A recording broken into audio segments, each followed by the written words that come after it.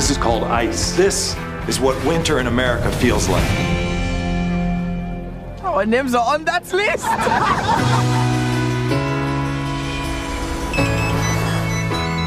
Yes, hello, this is Carrie.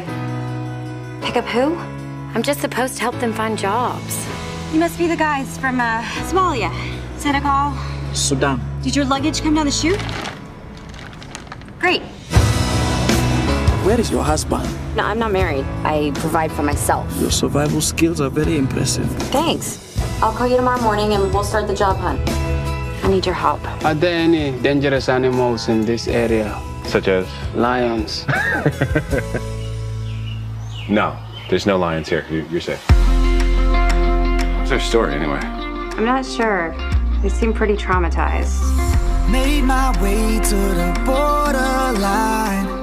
I had 34 brothers and sisters, and they all died but one. And she need to be here with us. You don't have an appointment. Who do I have to screw around here to see an immigration supervisor? Me.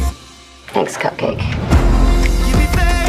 That's going to be a problem. All flights from the Kakuma refugee camp have been stopped. Since 9/11, the program here is stopped indefinitely. She's a child refugee of war. You sure you're ready to take this on? Definitely.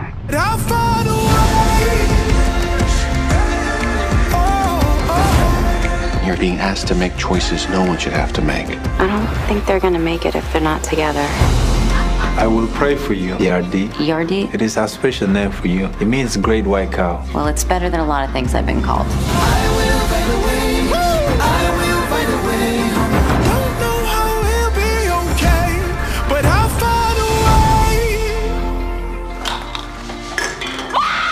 Holy crap! You can't just break into somebody's house. There is a reason you do not have a husband.